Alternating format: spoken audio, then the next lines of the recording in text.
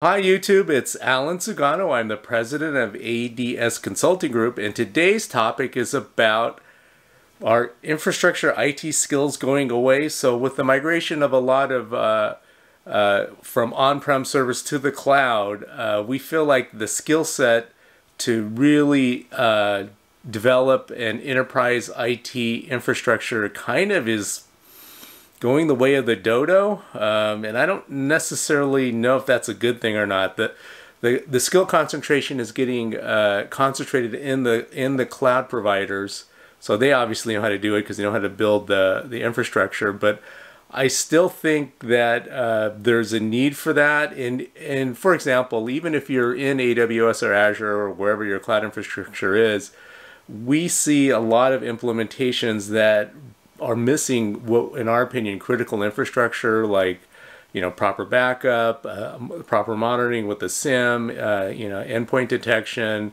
enterprise firewalls. It's like, yeah, we don't, in the enterprise IT world, right? You would never think about ever putting in an infrastructure on premise without an enterprise grade firewall. It would be kind of professional suicide. But yet, we see many Azure tenants and many AWS tenants that just don't have a firewall. It's like, meh, we don't need one because it's in the cloud, and that's probably a really common misnomer. And that's just a small sample of kind of the things that we see. So I don't know if it's necessarily a good thing. Those things, just because you migrate a server to the cloud, those requirements don't go away. They still are valid and they need to be in there.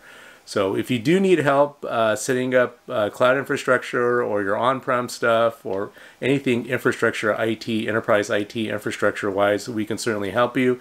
You can send an email to info@adscon.com. I'll put a link here. Thanks a lot for listening. Stay safe out there. Please boink, hit the like button, boink, hit the subscribe button. It does help out the channel. Stay safe out there. We'll talk to you soon. Thanks a lot.